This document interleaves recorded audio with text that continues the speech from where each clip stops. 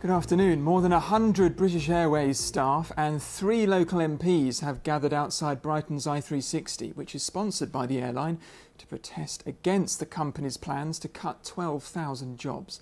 The Transport Select Committee, led by Sussex MP Huw Merriman, has accused British Airways of attempting to take advantage of the coronavirus pandemic and says staff are being treated appallingly. Well, let's speak to our political editor, Amanda Acas.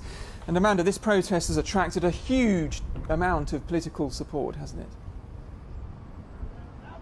Yes, so it was a socially distanced protest, but a large crowd of people gathered here earlier, spread out underneath the imposing British Airways i360, which is due to reopen tomorrow for the first time since the start of the pandemic, hoping to send a powerful message both to the government and, of course, to British Airways management about the strength of their anger at plans to cut 12,000 jobs and to dramatically reduce the terms and conditions and pay of those who remain. And I think it's a real sign of the depth of feeling that 3 of our local MPs from 2 different parties, Labour's Peter Kyle and Lloyd Russell-Moyle, and Conservative Huw Merriman, all came down here today to speak to the protesters.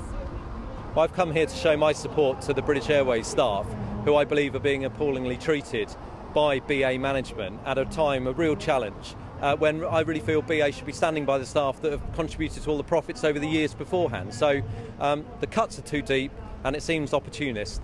The government hasn't stepped up and needs to step up on this matter, and the government needs to require British Airways to step up as well, and if they don't, a slot should be taken away from British Airways. But we don't want that. We want British Airways to stop this reckless restructuring and stop taking advantage of their employees and the British public.